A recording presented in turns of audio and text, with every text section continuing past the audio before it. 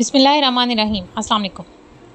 The top brass of the Pakistan Army has said that the sanctuaries and liberty of action available to terrorists or proscribed Taliban Pakistan and other groups of that ilk in Afghanistan is one of the major reasons impacting the security of Pakistan.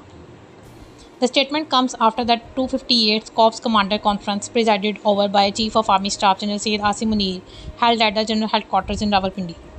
The Inter-Services Public Relations said in a statement on Monday. The sanctuaries and liberty of action available to the terrorists or proscribed TTP and other groups of that ilk in a neighboring country and availability of latest weapons to the terrorists were noted as major reasons impacting the security of Pakistan. Read the statement issued by the military's media wing.